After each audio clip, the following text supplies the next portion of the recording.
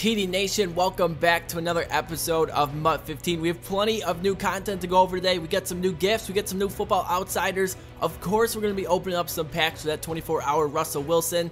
And by the end of the video, you will see the result of our divisional playoff game. So here's some of the new cards that came out today. We got an Eric Berry, a new Jack Lambert. Yes, he was re-released due to the outages over Christmas break. We got Kelvin Johnson, free safety, and out of position Cam Chancellor. Don't worry, I will show you guys all the stats in those cards in a second. Yesterday, we had a throwback Matt Forte, a quarterback Walter Payton, a flashback pack, and a 7 Pro Pack bundle. Now, I had 3 gifts. 2 of them opened up today. They were quick sells, and I also had the Team of the Week gift. Now, you're going to find yourself a collectible and a player in here. So I'm going to go ahead, I'm going to open this up. We get a Week 2 collectible, and we get Everson Griffin. Now, I went around and I saw some pictures of other Team of the Week gifts, and I'm pretty sure I had the worst one. So here's some of the players. We have an Eric Berry, 97 overall. You can see Madden. This is kind of a tribute card to him.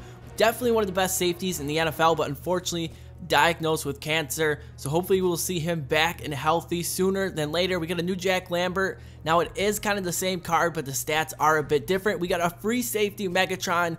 Definitely a fan favorite, 93 speed. He's got 85 hit power, and of course, he's got that 94 catching. So if you're good at usering, you definitely want to pick that card up. And then we got an outside linebacker, Cam Chancellor, 91 speed, 85 zone coverage. He's got good hit power, but he has 104 jumping. Now, the reason why they made that card was because he kept jumping over the line and trying to block field goals when they were playing the Carolina Panthers. And also, here's some of the football outsiders. We got Tyler Klutz, an 85 overall fullback. Definitely not a bad fullback. I may actually pick him up. We got a new 88 overall wide receiver, Danny Amendola. Looks a little slow, doesn't have good release, but he's definitely pretty agile. 95 acceleration, 94 agility, along with that catching traffic. And then we got DeQuell Jackson. He is a very good middle linebacker. You could probably pick him up for about 20 to 25K, and I would say he's definitely worth the price. And then last but not least, we have this 24-hour Russell Wilson. I mean, just looking at the back of the card, it's pretty much what you would expect. So I decided to go ahead and purchase an all-pro bundle. Now, it does come with an elite badge topper, so we're going to go ahead, we're going to get that out of the way, and here we go. My pack luck lately, well, my pack luck in pretty much the last month has not been very good, but we are looking to change that today. And also, I am going to be starting the MUT Master Collection. I know I'm a little late, but I do have 3 legacy collectibles, and I guess that's actually pretty rare. So I'm going to go ahead, I'm going to start completing those sets, and hopefully sooner than later, we will get ourselves a 99 overall Richard Sherman along with that million coin. So here we are in pack number 4, and once again, really nothing going on. Travis Kelce, Joseph Fourier, 2 pretty good tight ends, but they won't be seeing the field anytime soon for us. Here we get the new football outsiders, DeQuell Jackson. Like I said earlier in the video, definitely a great pickup for the price. Definitely recommend him to you guys, but he's going to be a backup for us since we have that 95 overall Luke Kuechly. So with only a couple of packs remaining, the hunt for Russell Wilson still exists, or really any other elite. Here we get Stephon Gilmore, and here it is, the final pack of today's episode. We start things off, James Carpenter. We keep on going through, 1 card remaining, and it is Keith Rivers from the Buffalo Bills. So once again, not really a great pack opening, and I decided to go ahead and purchase Amendola. Only about 13,000 coins, definitely not a bad price. He's really not going to see the field, just kind of wanted to get him since I'm a Patriots fan. And here's one last look at our lineup before we jump into today's divisional round. Now, we did go undefeated in the regular season, so I'm not really looking to make any changes. Our chemistry's been on point, our defense has been on point, and our offense, I mean, they've just been doing great all year round. So here we are in the divisional round. In the first play of the game, we get a user interception with Jamie Collins. Now, that is back-to-back games. I have done that. So here we are in offense. First play after the turnover. Russell Wilson steps up in the pocket and finds Rob Gronkowski. Now, he got popped at the end of the play, but it did not matter. He already crossed the plane. And just like that, we're up 7-0 in the first round of the playoffs. Definitely a great way to start. So here's my opponent.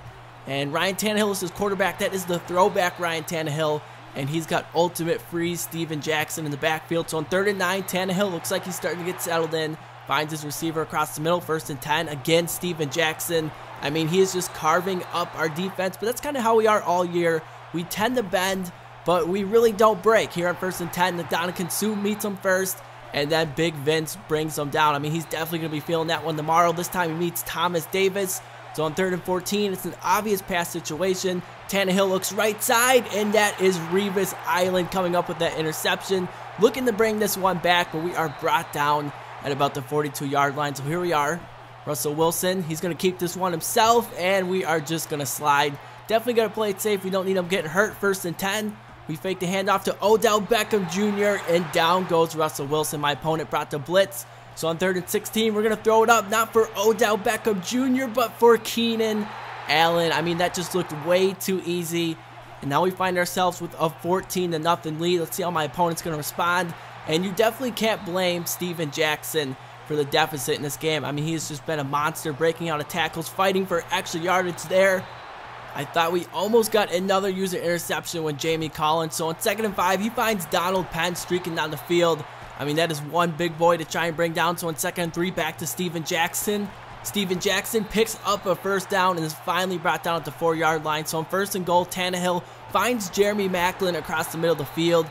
And he's going to be brought down just a couple of feet away from the end zone. So on 2nd and goal, Steven Jackson is denied by Ndamukong Suh. So on 3rd and goal, again, another run by Steven Jackson. This time it is Luke Kuechly that brings him down for a loss of 2 yards. So on 4th and goal, his offense is on the field, and we come up with the goal line stand. And soon after that play, my opponent paused the game. I tried to resume, and he didn't. Your peer has quit the game. So that is it for today's episode. I hope you guys enjoyed. I will be back tomorrow with the conference championship, and we'll be opening up some packs for the new legends. I'm TD Presents, and I'm signing out. Peace.